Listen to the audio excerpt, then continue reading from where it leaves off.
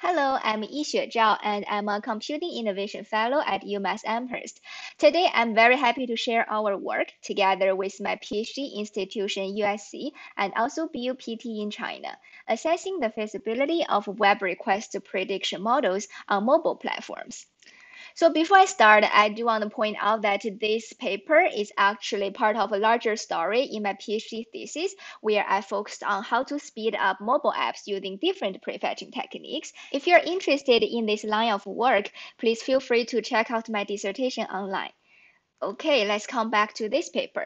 So in this paper, we focused on history-based prefetching in particular, where the input is the user's historical data, and then based on those historical data, we build some sort of prediction models to predict the user's future requests, and then we will just prefetch those requests. So believe it or not, the biggest challenge I faced in this type of work is actually to get the input, which is the user's historical data. So the reason it's so hard is actually pretty nice because we finally pay more and more attention to the privacy of the end users. And as you know, there's like privacy regulations and policies all around the world, such as GDPR and so on. So this restricted us on how much data we can collect from the end users. So this is a very nice trend, but it makes it very hard for us to get the data to evaluate history-based prefetching techniques. So after searching around, the closest data set in public that we could find is LiveLab, where they collected the data from 25 iPhone users for an entire year. But the problem is this study was done over a decade ago. That doesn't really reflect how we use the mobile apps today. Because, 10 years ago, I don't even remember if I had a smartphone. So nowadays, if I want to repeat such a study to collect the data, it wouldn't be possible because of the privacy issues and so on that I just talked about. You could not imagine to collect data for an entire year. So this got me thinking that what if we can build very, very small prediction models to predict the user's future requests based on a teeny tiny data of the end user that they are more likely to say yes to because at the end of the day we're still trying to help the end users to speed up their phones, right? So the question is, can we build very small models that are more practical to get the data from the end users nowadays? And that is our focus in this paper. Well, easier said than done. Even with very small data set, there's still no public data set available, and it's really hard to collect. So my data collection journey traced all the way back to ICSI 2018. So after I presented my paper on another prefetching idea that doesn't require historical data, I was thinking about this direction of history-based techniques, and I talked to a lot of people. Luckily, one of them is Hao Yu, who felt the idea was very interesting and said it might be possible to collect this type of data on our own. So long story short, after tons of paperwork and back and forth and so on, we finally got the precious data set. So let's take a look at what data we got. Compared to LiveLab, that the data is collected for an entire year, we restricted our dataset to only 24 hours, which is way shorter than what was done previously.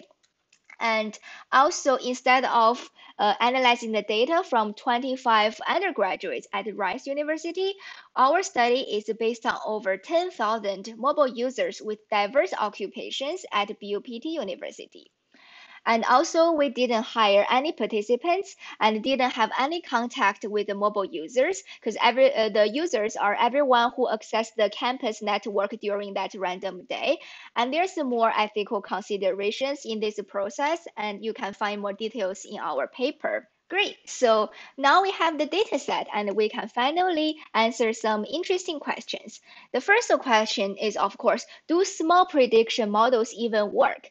because previously the prediction models are built on top of the data collected for like several months or even an entire year. But now with very small data set that spans only 24 hours, we don't even know if we can predict anything using such a small data set. So the first question aims to answer if there are any repetitive requests, which are the prerequisite for any history-based prefetching techniques, because they can only predict the requests that appeared in the past. So long story short, the answer is yes, and the more details of repetitive requests across different end users can be found in our paper. But today, I want to focus on two other research questions. So the second research question is, can we reuse existing algorithms? As I said, there's existing solutions that build prediction models on larger data sets. So we wanted to see if they still work really well on small data set, because if they do, then we can reuse prior work instead of inventing some new algorithm from scratch. This can avoid some duplicated effort, right? So for this part, we focus on the accuracy of the prediction models built with existing algorithms. That we selected three that are widely adopted and also developed a naive technique that aggressively prefetches everything that appeared in the past to serve as the baseline for our evaluation. So the rationale of this algorithm selection can also be found in our paper. Great. So the third research question focused on, can we reduce the training data sets even more? Because we really want to restrict how much data we need from the end users to try to build the smallest model possible. And to answer this research question, we focused on how to select good and enough training data. To ease our empirical study, we first developed this hip harness framework. I won't go into the details, but basically it is a customizable framework that allow you to study the impact of different aspects of the prediction models. Like, you can turn the knobs with different parameters to study their impact. One example of such a knob is how much historical request is used to build the prediction model. So I do want to point out the input and output. The input is the historical request of a particular user. In total, we collected over 50 million history requests, and we built over 7 million prediction models for each individual user. So for each user, there could be multiple models because you can build the model using different prediction algorithms, and you can also slice and dice how much training data is used to build the model. And the output of hip harness is the prediction model's accuracy. Great. With hip harness, we conducted many experiments, and now let me show you the results of our RQ2 and RQ3. So to answer RQ2, we applied existing algorithms on the very small dataset that spans 24 hours. And we used the three widely adopted accuracy metrics. In the interest of time, I will only focus on discussing the static precision. So this is very interesting. As you can see, this blue bar is MP algorithm. Using our dataset, the result is very similar to another study that was conducted over a decade ago. This is very interesting because that study actually used the live lab dataset that was collected for an entire year, but our dataset is only 24 hours, which is significantly smaller, but that yielded very similar results. So this shows that small models are very promising, and we can reduce the model size significantly, and our results are not any worse.